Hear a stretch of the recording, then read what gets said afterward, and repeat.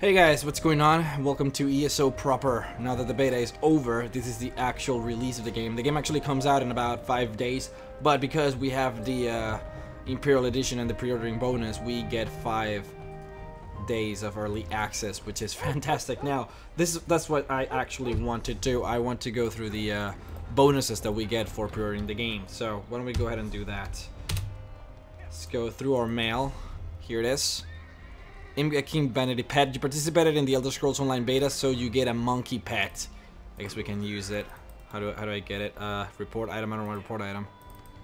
Take attachments. Fantastic. Let's go ahead and try it out.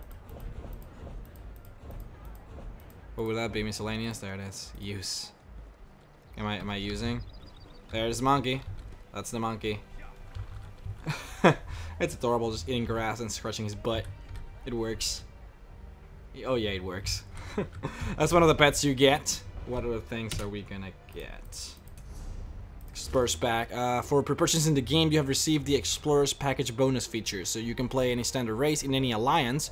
Your Scuttler or Benedict pet is attached. Your treasure maps are attached. Note that your treasure maps are bundled in alliance-specific packages for your convenience. That is very convenient. Let's go ahead and take attachments. Alt to exit, and let's open this bad boy up. Scuttler. That's the Scuttler. Not sure what that's supposed to mean. It's supposed to be, but it looks pretty dangerous. Looks like some sort of Daedra or something. It's crazy. There's a red incoming. No! Oh, whoa. Total evasion right there, bro. Nice. That's the Scuttler. Let's go ahead and check out our maps. They will lead you to treasure, and I mean, that's pretty much it. Oh, it's treasure in Cold Harbor. That's cool. We're the Covenant, so let's go ahead and use this. There you go. So we got the Alakir Desert, Bankorai, Glenumbra, which is where we are right now. Take. Awesome. There you go. So, if you don't know what they are, this is what it is. It's supposed to just be like a clue to where you can find treasure, and then you go there and find it. It would probably be like rare or epic. I don't know. It would be kind of lame if it was just like, well, I wouldn't say white, but you would want to be rewarded handsomely for something like this. Going out of your way to just find that treasure. You know, might as well. So that's one. Let's go into the back again. Exclusive digital content. Warning, the attached is a one-time redeemable item to give it to another one of your characters. Deposit it in your shared bank account, access from your cities. Do not delete a character when this item is in the inventory, or it will be permanently lost. That's bad. You have purchased the Imperial Edition. With it comes the exclusive digital content. Yeah, we already know that we can play the Imperial in any alliance. You can convert most found or crafted items to the Imperial style, which is awesome. Your character can purchase the Imperial Horse, which I'm going to show you guys in a sec. It's really good. And the Pledge of Mara is attached, which is this. Convert armor and weapons in your inventory to the Imperial style by using the right-click menu. The Imperial Horse can be purchased from a stable for 1 gold. The Pledge of Mara can be used to bond your character to another while standing near a Shrine of Mara. Both characters will be granted a Ring of Mara that will grant an experience point bonus whenever the two adventure together while wearing the rings. This pledge may only be used one time. Let's go ahead and take attachments, and I can show you it on the inventory. Although it's pretty much going to be the same thing. It says there, pledge commitment on sacred ground. This pledge bonds a single character to another, and it can only be used once. We'll go into the actual bonus later on once we're in the Let's Play. For now, just know that you can get that, which is fantastic. What else can we get? You have purchased the Imperial Edition. With it comes exclusive digital content. Your Nivenai Mudcrab pet is attached. Go ahead and grab this bad boy. Pet Nivenai Mudcrab. There you go, Giblets. I think they get different names, which is kind of cool. I don't know. Giblets. That's not the dog, right? Or the dog is Giblets. Who's Giblets? No, the dog is Giblets. Mine is just... Aw. Doesn't have a name. That's pretty sad. Curse you, man and rat. I'll kill a rat for that. There you go. Fantastic. So that's your Mudcrab pet. They don't get any names, apparently. That's pretty sad.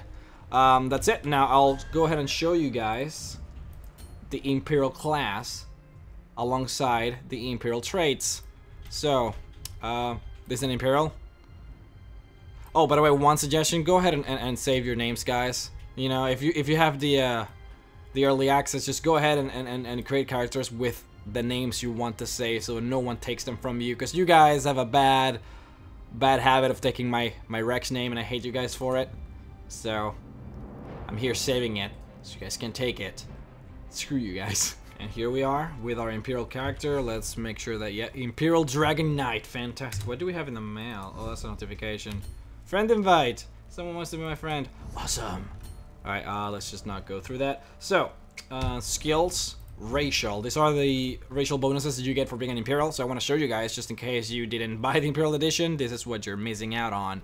Shield Affinity, increases experience gained with one-handed and shield skill line by 15%.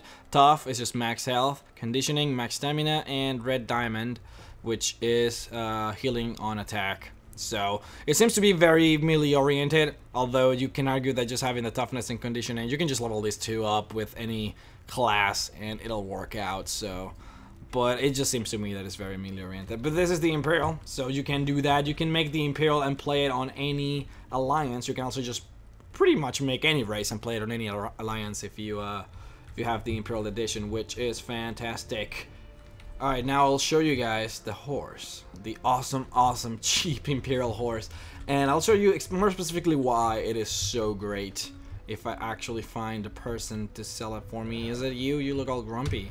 Orky grumpy. You want a horse, then we have Beer style. Alright, beer stable. Not style. Imperial horse, 1 gold.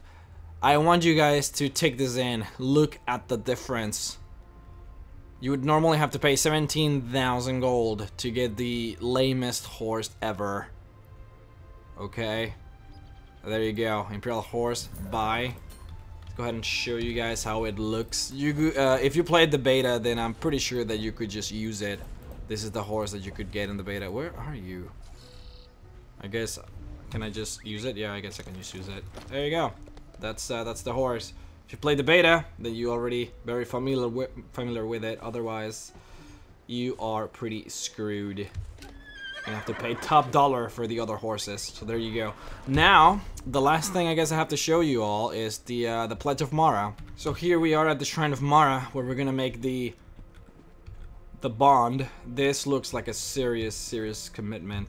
And apparently it is. So whatever character you choose to make the commitment to, it'll stay. You cannot break it. There's no way for you to break it, and it only accounts for the characters that you're using. It does not bind to the account.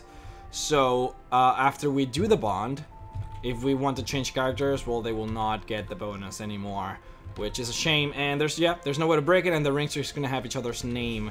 So let's go ahead and try it out.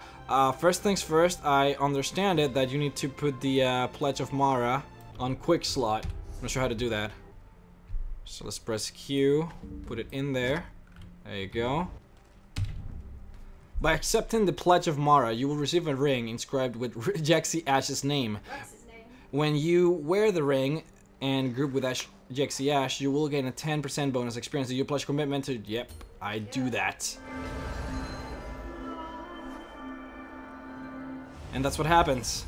So now we should get a 10% bonus experience whenever we quest on the same group. Now, as far as I understand it, and as far as a customer rep says, it doesn't matter how far you are from each other. As long as you're on the same group, you will level up quicker.